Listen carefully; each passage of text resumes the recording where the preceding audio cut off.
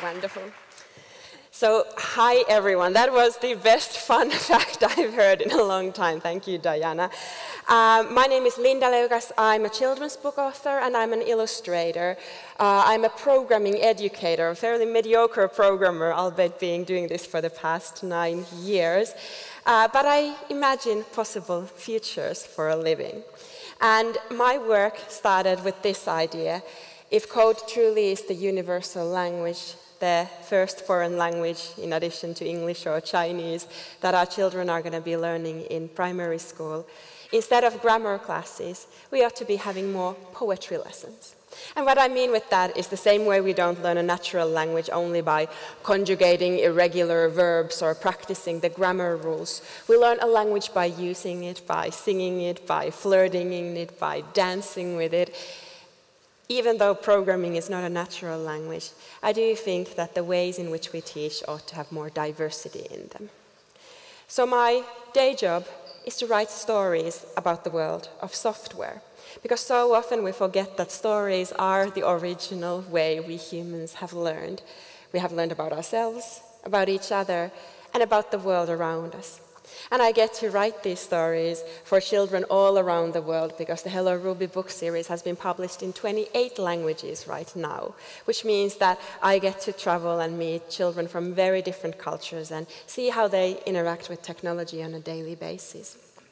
And instead of only one book, actually it's a book series around computer science. So not only coding, but also the hardware of computers, how computers talk to each other, so what are networks and the internet about. And the latest book that just actually came out in German also is about machine learning and AI and how the world and society is changing because of these things. So if you want to check it out, you can go to helloruby.com/de. But the thing I wanted to talk to you today about has to do with a love letter to the computer. Because I think we all have this almost passionate, almost human-like relationship with the machine that so many people see as cold, as foreign, as somehow only logic-driven. And I at least remember very well the first time I got a computer, and I suspect many of you have these strong emotional stories about your first experiences with computers. And I wanted to do something for primary school teachers around the world to showcase them this passion that programmers and developers have for their machines. And I wanted to do it imagining if Wes Anderson or Sofia Coppola fell in love with the computer. And when I started this project series, like a YouTube video series, I knew nothing about writing, screenwriting. I knew nothing about directing or show running. But I do think that programming and learning computer science has taught me a lot of applicable skills across different domains.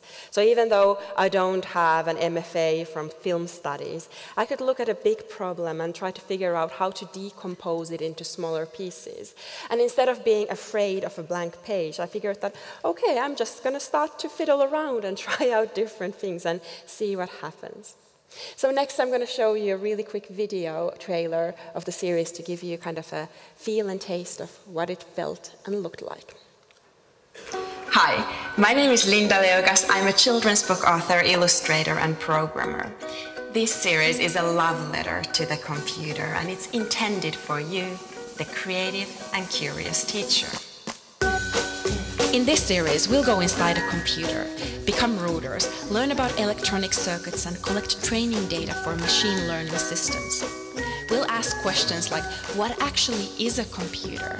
How quickly can computers solve problems? And how computing education can be delivered equitably and inclusively to everyone. We'll cover code, algorithms, hardware, problems and people. We'll explore what computer science is, what it looks like in the real world and how it can be shown in your classroom across different disciplines.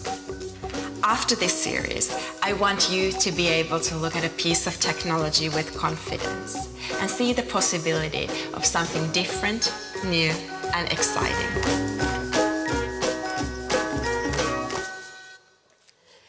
So the series is out there, recommended to any of your primary school teacher friends or so forth, but it kind of sparked this bigger conversation for me around what are the actual stories we tell around computer science. And often when a non-computer science person hears about computer science, this is what they think about. Whereas in reality, oftentimes the biggest ideas of computer science, they actually go far beyond the machine.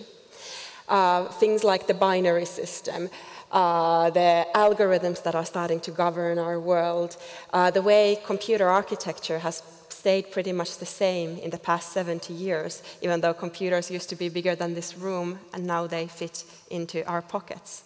And the whole craze around learning to code is almost becoming counterproductive right now. I do feel like we have this big focus on learning a new fancy programming language, but we're forgetting the big principles and also the people behind these ideas. And they are the things that really matter.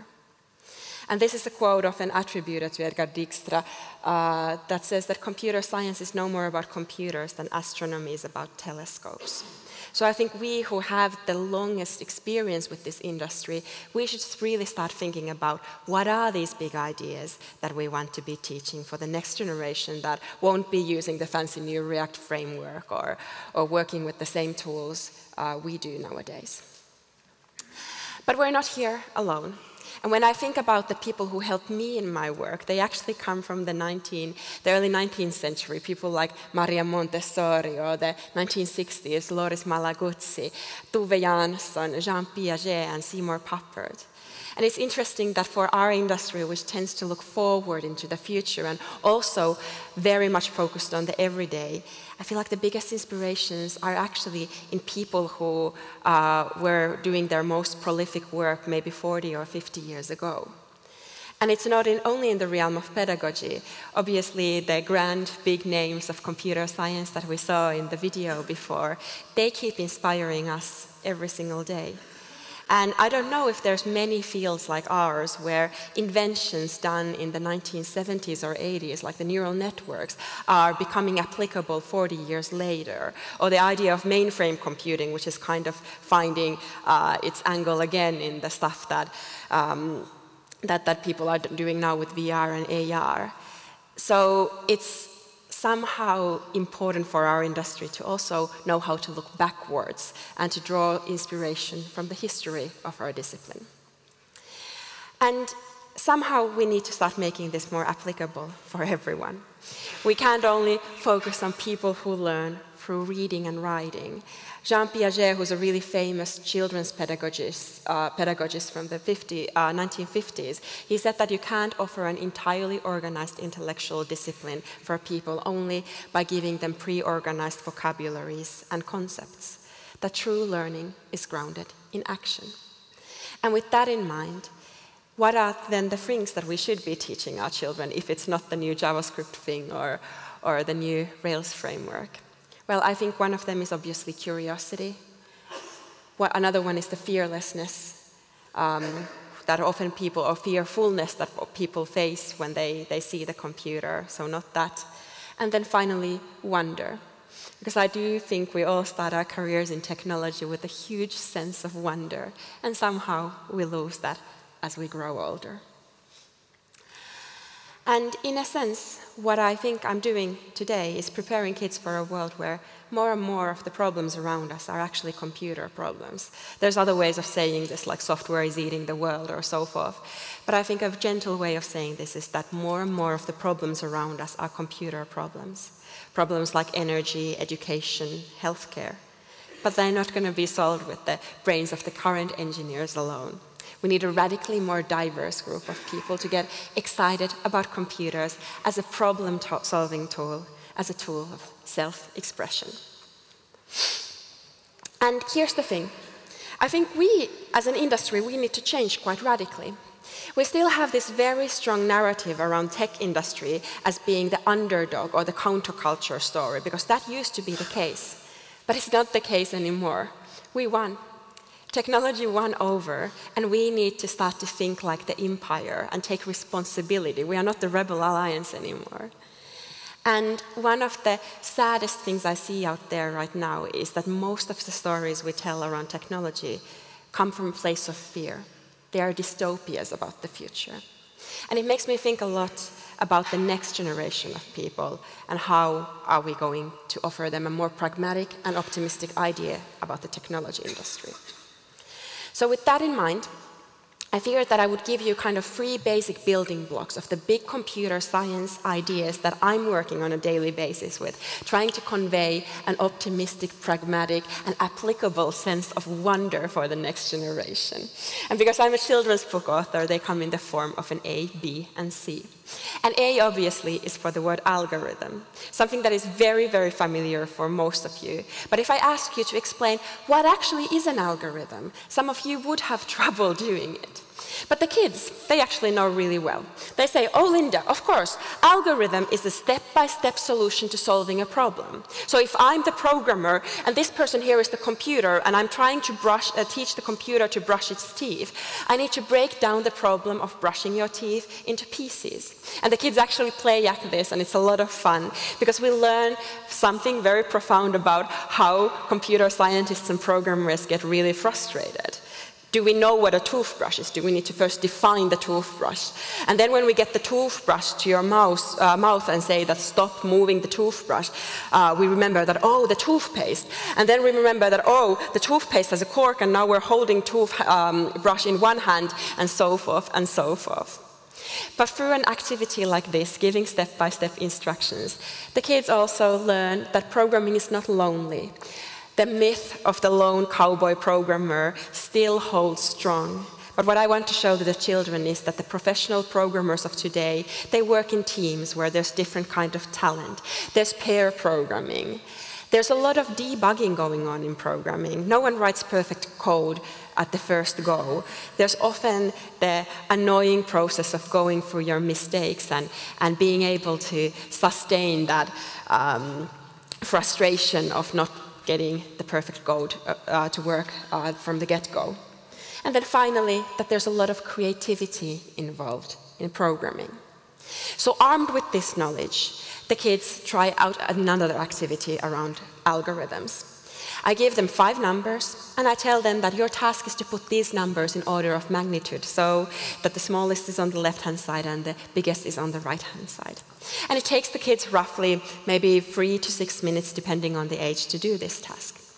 And then I ask them to do the same with these numbers, and the same with these numbers. And the kids get really frustrated, and they say, Linda, this takes forever. And I tell them that this was the first lesson of today. Never compete with the computer on a task like this. The computer will always be far faster, far more precise, make fewer mistakes than you, but it still needs instructions. And one way a computer would approach a task like this is this. It would start from the beginning, it would compare 1 and 56 and say 56 is bigger than 1. Let's keep it like this. It would move on to 56 and 4, say 4 is smaller than 56, let's swap them around. It would compare 56 and 70, looks okay. Look at 70 and 20, let's swap these around. And then it would move all the way to the beginning. And keep repeating this over and over and over until the numbers are in order. And this, like all of you in the room know, is the bubble sort algorithm. The working horse algorithm of computer science, born sometime in the 1960s. We don't know exactly who invented it, but we do know it was a human, not a machine. So now the children know that an algorithm is a step-by-step solution to solving a problem, that humans write algorithms. And then I show them real code, and we discuss how syntax is built for programs. But still, this is not enough. We need to go deeper, and we need to show the context of where in the world might you see an algorithm. So we look at a search engine, and we try to figure out where is a search engine algorithm hiding, in the order in which you see the updates, or the search results, or the ads you see online. And we look at Facebook, and we think about where in Facebook are algorithms hiding. For example, in the ads, but also in the order in which you see your friends' updates. That's an algorithm that optimizes for retention and time spent on the site. And then finally, we look at YouTube, and we figure out that the autofill, that's an algorithm. We look at the next up queue of videos. But more and more, we also talk about the kinds of content we create online. Because most of the children, they've seen something weird on YouTube, like Surprise Play-Doh X Peppa Pig Stamper Cars Pocoyo Minecraft video, or a video where Peppa Pig goes to a dentist and horrible things start to happen. And I try to explain them that the reason why this keeps happening is because this content is not intended for you. It's intended for the algorithm. Every 1 minute, there's over 400 hours of new content uploaded on YouTube. So there's no way a human can go through all of that. And there's algorithms that take care of all of this, and they get gamed. And that's why you see this content online that you shouldn't be seeing. And this is the whole map of how to teach an algorithm for a 6-year-old. So A was for algorithms. B is for Boolean logic.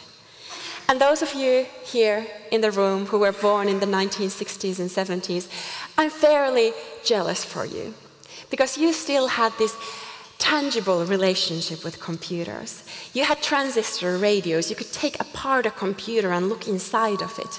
For my generation, we can jam-pack so much processing power into the computer, but they've become these gray rectangle boxes, unpenetrable.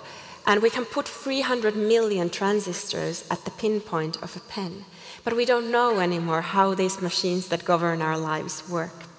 And sometimes I wish I could make myself into the size of a silicone chip and go inside of a computer and learn how everything works from the inside out.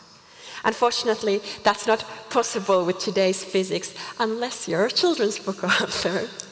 So that's exactly what happens in the second Ruby book. It's an Alice in Wonderland story of a Ruby who goes into Dad's office and she types in her password, but the computer doesn't work. And all of a sudden, the white mouse next to Ruby, it wakes up and says, "Ruby, I've lost touch with the cursor. Can you help me find the cursor?" And Ruby says, "Of course. I'm the best computer debugger I know of." And they make themselves very, very small. And they fall deep, deep, deep inside of the computer to the layer of electricity, where there's billions of tiny switches that only know how to go on and off, on and off. They either pass electricity or they don't pass electricity. And you could find the cursor in here, but Ruby says it takes forever. You need 8 of these bits to communicate one letter. Let's climb higher. And they meet the logic gates that take these tiny bits and do a little bit more complicated mathematical operations with them, but still at the level of first-grade math. And Ruby says, up, up we must go until they meet the hardware layer of the computer, where there's the bossy CPU, the central processing unit of the computer, that is really good at giving instructions to everyone else, like fetch, execute, store, but really forgetful. So it needs help from the RAM and the ROM and the hard drive to remember things. And they go dancing around the operating system, and eventually they do also find the missing cursor. I'm not going to tell you how, you'll need to buy the book for that. But most importantly, the kids get this really, really real sense of computers as abstraction machines. They follow how electricity turns into logic, how logic turns into hardware, how hardware turns into software, and how software turns into the games, apps, and programs that are changing our world. And I think it's really, really important to start to reinvent the narratives we have around telling what a computer actually is. Because this is the last generation of children that will use the metaphor of a computer having a screen, a keyboard, and a mouse. The next generation of children are already now having voice interactions with their Siris and Alexas and Google M's. And we need to really rapidly start to think about how do we explain a computer for the next generation of children. So I'm still kind of working around how to figure out this problem. But I've asked often kids to draw what they imagine is inside of a computer. And I get this multitude of different ideas, from thinking the computer is a content container of files and apps, to talking about computers as abstract interlinked networks of components. These are the future computer architects you should be hiring. the scenographers who come up with narratives and metaphors around what happens inside of a computer, the gear gurus, the kids who have this steampunk idea of how machines work, the kids who draw electricity and transfer wires and transistors. And all of these ideas, even though not one of them is 100% correct, all of them grasp the idea that while computers are magical, they are not made of magic. While computers are magical, they are not made of magic. They are made of logic. And that's a huge thing to learn when you're 6 years old and you're surrounded by computers that people tell are magic all day long. And this future is already here. Our children are going to grow up in a world where our toothbrushes and our teddy bears are computers. And 5 years ago, when I started to do this activity where I show children a car, a grocery store, a dog, and a toilet, the kids could unanimously say that, Linda, none of those things are computers. But nowadays, when I talk with children, they already know the truth. They say that cars have navigation systems, they are computers. They talk about self-driving cars that are more and more common. In grocery stores, we have so many different kinds of computers, starting from the sensors that recognize when we come into the room, to the teller's machine, to the security cameras, and the way we order food into our homes. Those are governed by software systems. Dogs are not computers, but a lot of kids have robot dogs, and they talk in length about how in some countries dogs put microchips under their skin, so if a dog runs away, you can find it more easier. And this is kind of my personal mic drop moment. In Scandinavian countries and Central European countries, toilets are not computers, but I tell the children that you go to Japan. And in Japan, toilets are computers. You can modify the heat and the water pressure and the music, and there's even hackers who hack the toilets. And nothing else gets discussed for the rest of the day with the children. That's absolutely a given. So we figure out that there's actually hundreds of computers in every single home already. And this is one of the most efficient, most low-key activities of the all time I've done, where I give children a tiny sticker with an on-off button on it. And I tell them that for this afternoon, you have this magical ability to make anything in this room into a computer by placing this sticker on it. And I collect these everyday items for them, and I ask them to imagine what is a future where your spoon is a computer, or where an apple is a computer. And one time I had a little girl who chose the bicycle lamp in the middle. And she told me that if the bicycle lamp was a computer, she could go on a biking trip with her father. She could sleep in a tent. And in the evening, the bicycle lamp, it could also be a movie projector. And I think that's the moment we are all looking for. Not the moment when the kid understands the differences between Ruby and Haskell, or the hashes and arrays of a programming language, but the moment when they realize three fundamental truths. First of them is that the world is not ready yet. There's so much we haven't invented or discovered. The second is technology is a wonderful way to make the world a little bit more ready, because it has been always the way humankind has advanced. And the third and most important thing she got there was the idea that she herself could be a part of this change. For a moment there, she had the self-efficacy and self-belief to believe that she could be the world's first computer inventor of the bicycle lamp movie projector. And that's something I want us all to safeguard in ourselves. So how do we then explain what a computer is? It's curious that in order to explain the future of computing, we need to go almost 70 years back in time to the year 1945, when von Neumann was coming up with his von Neumann architecture for a computer. And with the children, I simplify it a little bit, and I tell them that a computer is any device where you input data, and you process that data somehow, and out comes the modified data. And the process is written instructions for the computer. So if you go sit in a car, for instance, there's a computer that recognizes you're sitting in the car and that you've forgotten to buckle your seatbelt. And out comes that beep, beep, beep noise we think about and hate so much. And then the children say, this seems academic. So we actually build an input-output machine. And the children become the input data that crawls inside of the computer. There's tiny pieces of instruction like come out, crawling, backside first. And then they go round and round and round this computer and get a very physical sense of what it means. That input, process, output is one of the most fundamental ideas of computing. And this all matters, because computers, the way we know it right now, they are changing. And I think one of the important things, if not learn to code, then what, I think is to give the concept of a notional machine to the children, which a little bit simplified is an abstraction of the computer that one can use for thinking about what a computer can and will do. A robust mental model of what a human can do well and what a machine can do well. And that brings us to the last letter of the day, which is C, and it stands for creativity and computers. And it starts with AI and machine learning.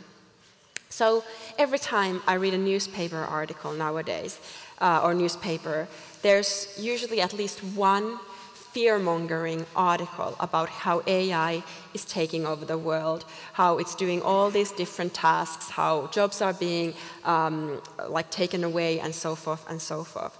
To the point where there was a little boy who came to me and said, Linda, what am I going to do when I grow up when robots do all the jobs? And I tell him, don't you worry about that, love. We'll figure it out, but you need to have a pragmatic and optimistic idea about the future.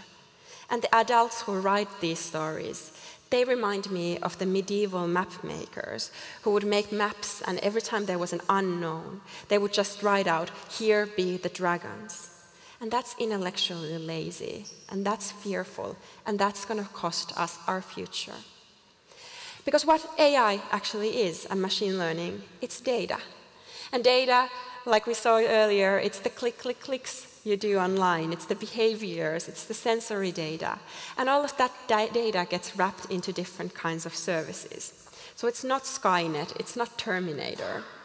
And I try to be very, very clear when I talk with children that even though we say that a machine can see, it can communicate, it can move, it can reason, and maybe it can even be creative, we're using these human-centric verbs as a shorthand for the actual technologies behind them.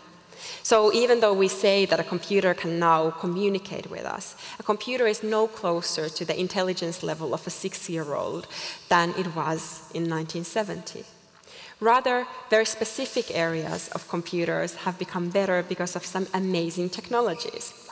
So if in the past we wanted to ask if this thing over here is a cat, we would have needed to write those long instructions on what a cat looks like a cat is an animal with 2 ears and it comes in these 5 colors. And instructions like these would be fairly brittle, they would break down easily, and computers would be really bad at recognizing cats. What we do nowadays is we ask the computer if this thing here is a cat, and we collect the computer examples of things that are cats.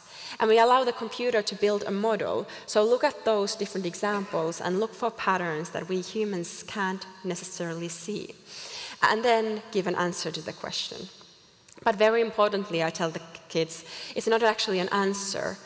It's a probability that we're getting from the computer. So when you look at the whole machine learning model, what we're actually seeing is that there's a lot of places where we humans are much needed. First of all, we need human curiosity to ask the questions to solve and set the problems. We need humans to often gather the first training data for the machine. And we need humans to assess the answer and see if it's something that can actually be deployed or used in society. And even though we talk about building a model as this black box full of mystery, we really don't know how a human brain recognizes a hairbrush from a pineapple. And I think that's going to be one of the most exciting things for the computer science industry, to start to explain how computers make these decisions and come up with different narratives and metaphors to explain how, for example, neural networks work or how deep learning actually functions. And we can't wait for someone else to be doing this job for us. It's our responsibility. We can't say that this is a black box, you can't look inside. And the final bit I talk to children about is the data gathering. So again, 6-year-olds, no bigger than that. And I show them these pictures, and I show them we are trying to teach the computer to recognize a cat. What is the bias the computer might learn from only looking at these examples of cats? And the kids say, oh, all cats are gray. Oh, all cats have blue or green eyes. And I say, bingo. Now draw a cat that is brown and maybe has yellow eyes.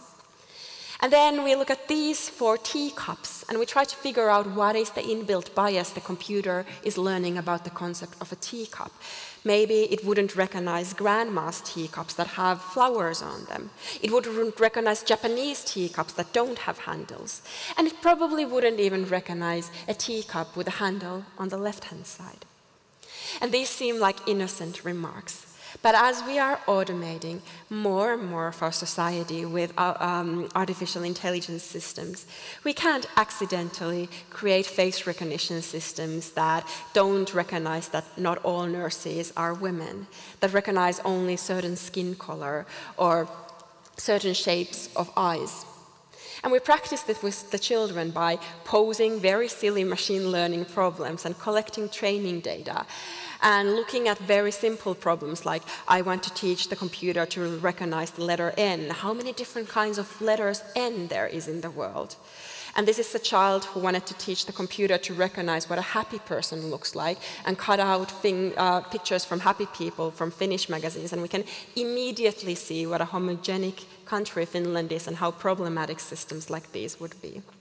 And since this is a programming audience, the last example I want to show is of a girl who wanted to teach her artificial intelligence system to recognize a unicorn. And she painstakingly drew the pictures of the unicorns, and then finally she says, I'm going to draw the unicorn from behind. And it took her forever, but she got there, and her system is now complete. In essence, what they are learning is that even though AI might look magical, it's not magic. It's the same input, process, output thing that is happening everywhere in computing.